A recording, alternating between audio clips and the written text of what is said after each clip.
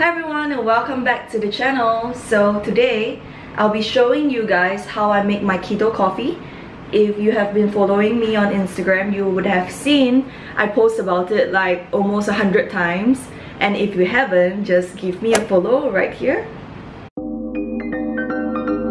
All you need is just coffee, and I chose Nestle Go because this is the one that doesn't give me a headache, but the flavor is still very impactful. And then we have butter.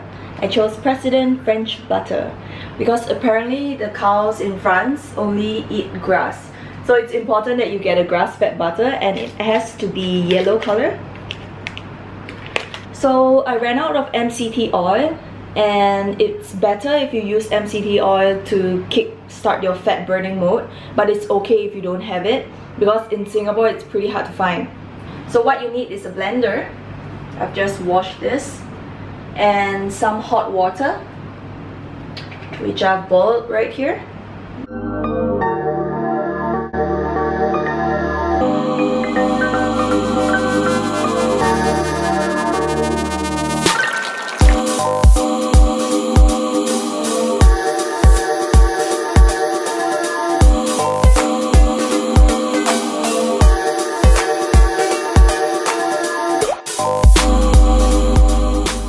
So I've put in 2 grams of coffee and 25 grams of butter, and right now I'm just gonna put some tap water because this water right here is too hot, and if you were to blend hot water with your coffee, somehow for me it just comes out sour and I don't like it.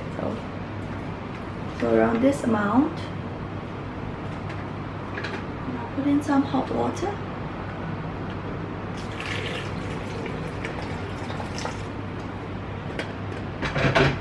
Okay, so you can roughly see how dark your coffee is gonna be, and like this, I don't think that's enough for me, so I'm gonna put in a bit more coffee powder.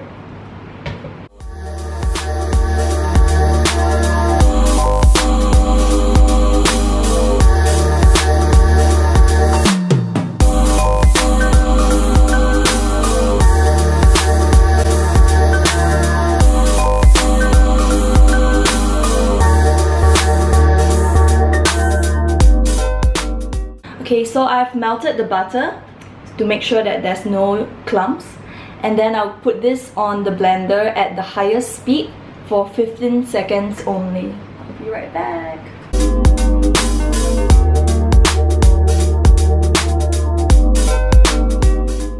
Alright, so this is the end result. It's all mixed up and you can see the little froth. That's all the good stuff.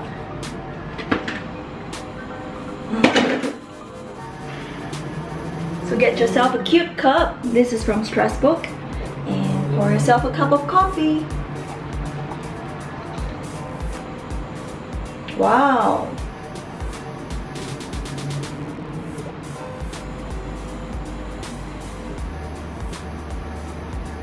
So I thought that I put too much water, but look, it's just nice.